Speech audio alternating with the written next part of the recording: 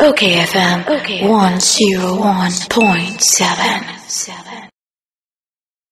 Mekwa humano so na mene Angel Kabonu a wono na ye president Emma NAGRAT mene no atwetwe nkomo na aboa oye Angel onyame bafo memo acheba ade ache bia adwumadi so Metase bofo we dey asase bofo ai we dey asase bofo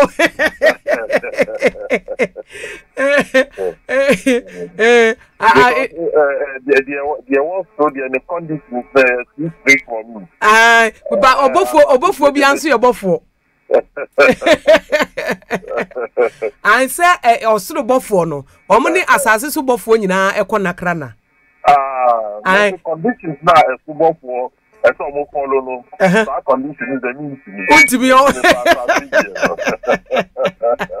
yeah that's it and then so we share daily graphic a story be I will page 16 was say reconsider directive of Ghana card organized labor the omo can say by December 1 no say we abaya djuma yeni na ni Ghana card ya na che say wo salary ebebo asemi NAGRAT for mu hu ne say in fact it is unfortunate sir controller ebe issue such a directive affecting a Jumayefo Apitia uni a Jumayefo entinasi enya discussion MIN picture emu MIN raise challenges bia yen so say we no ebe affecting a Jumayefo now what rectify the challenges no then so we say controller that issue a director and I need the Juma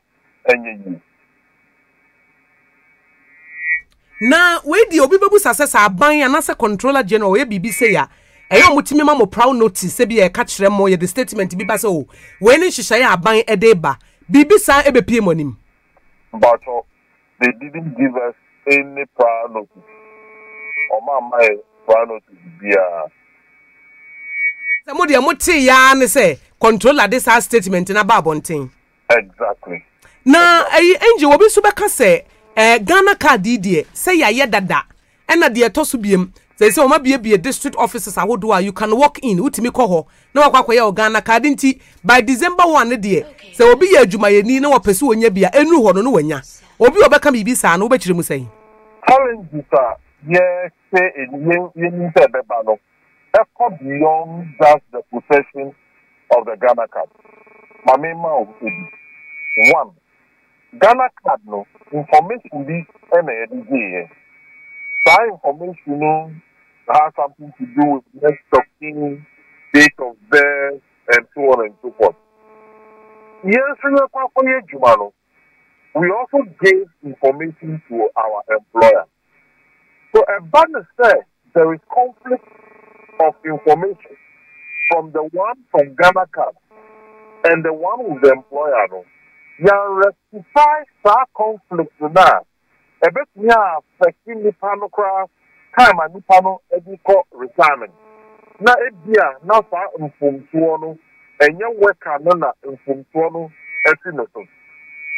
Number two, every public sector worker, there was staff identification number. Staff identification number, no?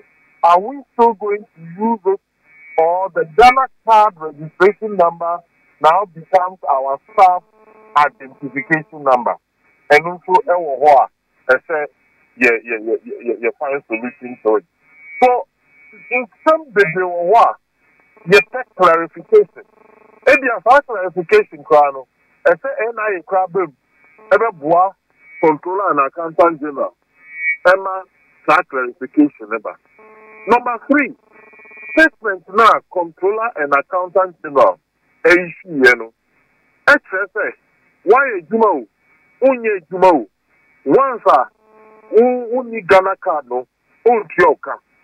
Controller, only starting, because our condition of service, no, and your controller, and NIA.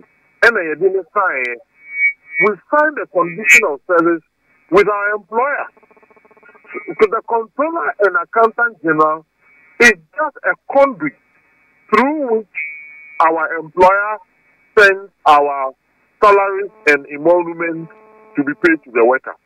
So they don't have the right on their own to determine whether to pay or not to pay.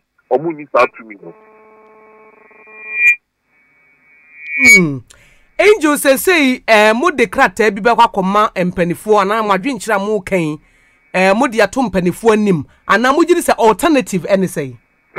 Oh, we are not against identifying Ghanaians through the National Identification Authority. No. We are calling them to commence a stakeholder engagement for us to get clarity. So that even if they will have to go on, certain issues ought to be clarified, then we can move on. Okay. Angel, you better was it. Yo. Angel Kabonu president edema NAGRAT.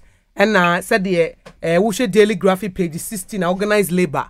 Womo akasano. Wononso di adventure no aba. OKFM 101.7.